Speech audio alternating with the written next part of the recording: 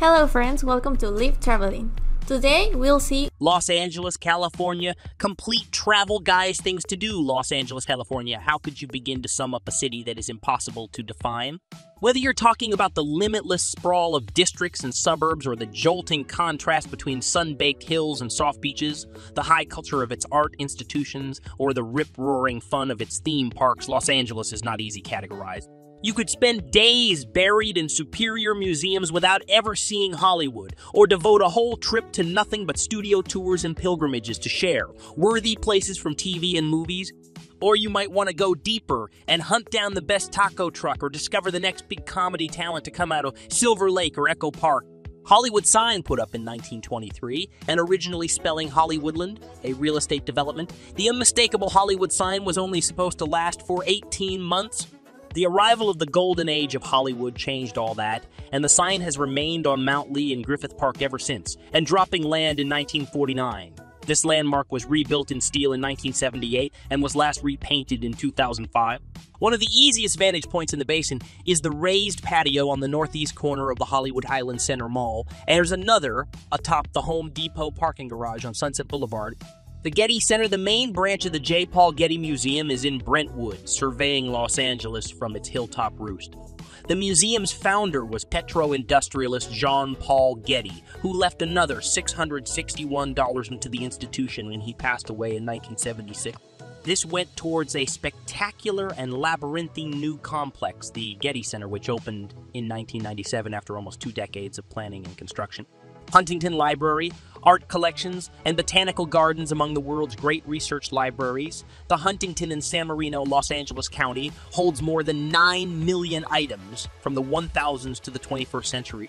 For an everyday visitor, the library exhibition hall draws from these enormous reserves, showing a captivating miscellany, from medieval manuscripts to documents from Abraham Lincoln's life. The library is in 120 acres of lush botanical gardens, with magnificent living collections of orchids, bonsai, cycads, and camellias. Griffith Park, in 1896, the Welsh mining magnate Griffith J. Griffith presented over 3,000 acres of Rancho Los Feliz to the city of Los Angeles as a Christmas present. Since then, Park has added another 1,000 acres, making it one of the largest urban parks in the United States. Griffith Park is a rough-hewn wilderness, incorporating a chunk of the Santa Monica Mountains and streaked with trails for walking and horseback riding. The Los Angeles Zoo is here, and there are 2 public golf courses, Harding and Wilson, pony rides for youngsters, tennis courts, lots of concession stands and picnic ground. Griffith Observatory, in a second Christmas present in 1912, Griffith J. Griffith put up the funds for the Parks Greek Theater and the Griffith Observatory, which wouldn't be completed until 1935. Of all the many enduring landmarks in Los Angeles, this 3-domed Art Deco monument holds a certain mystique. The Griffith Observatory is posted on the south face of Mount Hollywood, the highest peak in the park, and the sight of the city rippling in the sun or twinkling at night from observatory's terraces are the stuff of dreams. We can't begin to list the movies and TV shows that have made the most of this location, but James Dean's Rebel Without a Cause, 1955, is the one that put the observatories in the world's gaze. Los Angeles County Museum of Art, LACMA. The largest art museum in the western United States, and one of the largest museums of any description in the country. LACMA on Wilshire Boulevard's Miracle Mile is in a mishmash of 7 buildings on a 20-acre site. The collections are mind-bendingly vast, covering all ends of the earth and from the ancient times to the present. For the smallest summary, there are inventories of Greek, Roman, and Etruscan art, American and Latin American art, modern and contemporary art, Islamic art, Islamic art, Islamic art, Islamic art, is photography and film as well as catching permanent art installation. Venice, an eccentric neighborhood and seaside resort. The world-famous Venice is Los Angeles at its most cosmopolitan and independent.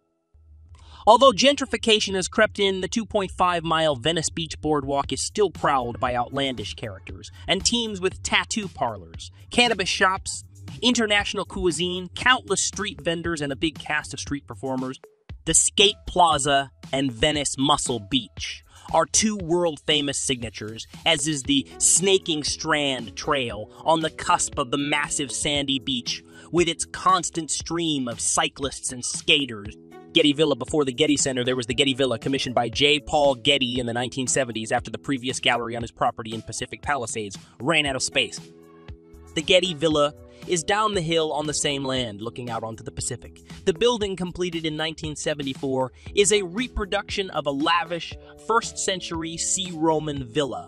The Villa of the Papyri in Herculaneum, to be precise.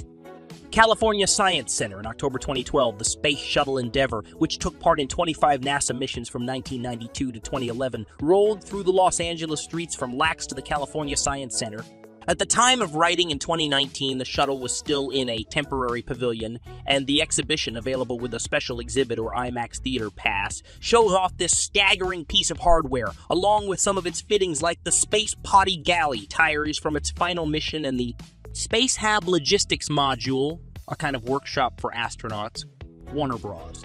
Studio Tour, as opposed to the action-packed Universal Studio Tour, a visit to Warner Bros. Close by in Burbank is less about razzle, dazzle, and more about the craft of making films and TV shows. The standard tour lasts between 2 and 3 hours and packs in a visit to the soundstage, where the Big Bang Theory is shot, as well as the archive and prop house bursting with props and costume from countless movies, including the Harry Potter series and the DC Universe. La Brea Tar Pits and Page Museum over tens of thousands of years until Los Angeles was developed. Animals would be trapped and preserved in the tar at what is now Hancock Park by LACMA. Heavy oil from the Salt Lake oil field would seep to the surface, becoming viscous, natural tar as its lighter fractions evaporated. The tar would be covered with a layer of water or dead leaves, waiting to lure unsuspecting mammoths, saber-toothed cats, bison, horses, and dire wolves and preserve them intact. Venice Canals. At the turn of the 20th century, the developer Abbott Kinney conceived a miniature version of Venice's canals, marketed as the Venice of America. Replenished by the Pacific through sea gates at the Marina del Rey breakwater, these cute waterways were built in 1905 but had become outmoded by the late 1920s, and over the next few decades were allowed to fall into disrepair. Disneyland Resort, an obligatory day trip, whatever your age. Disneyland Resort is 2 theme parks, Disneyland Park and Disney California Adventure, linked by the outdoor shopping area, downtown Disney. It all began in 1955 with Disneyland Park, overseen by Walt Disney himself. Fair to say that Disneyland Park is the original modern theme park, divided into lands and crammed with rides that have passed into legend, like Space Mountain, Pirates of the Caribbean, and Big Thunder Mountain Railroad. Hollywood Walk of Fame. There are things in every city that locals avoid like the plague, but visitors can't afford to pass up. The Hollywood Walk of Fame is in that vein, commending actors, musicians, directors, musical and theatrical groups, and even 16 fictional characters with stars in the pavement. A little less than half of all the stars are dedicated to someone in the film industry. Grauman's Chinese Theater Hollywood history permeates the exquisitely decorated Grauman's Chinese Theater on the Walk of Fame.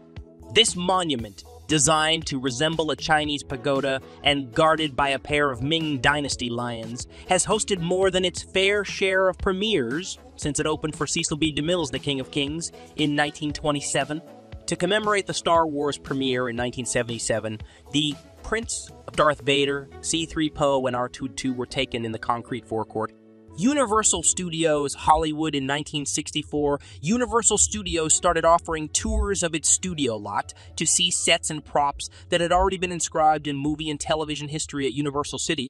Before long, this developed into a fully fledged theme park. Almost everything is based on Universal Studios productions and updated every few years to stay current. Thanks for watching. If you liked the video, subscribe.